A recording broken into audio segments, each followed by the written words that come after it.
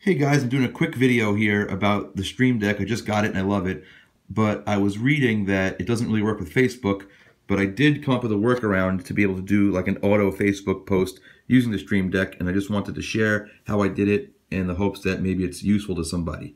So over here on the Stream Deck app, I have this Facebook post thing. What this actually is a Stream Deck multi-action.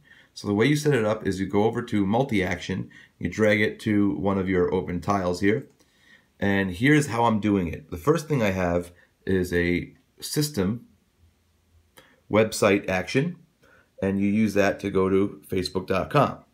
Then I have a 2-second delay, and you can find that in the Stream Deck settings, and that's going to give the page time to load, and it might be different depending on your download speed or your computer or whatever.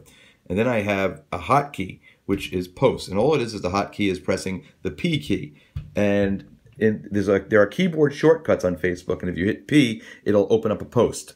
Then the next one is going to be text, and you can find these under the system tab.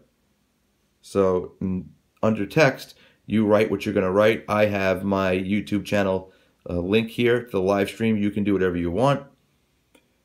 And make sure you hit enter after the message, because that'll make sure the link pops up in your message. Then I have another 2-second delay just to make sure that the thumbnail populates on the Facebook post. And then I have send, and this is another hotkey action here.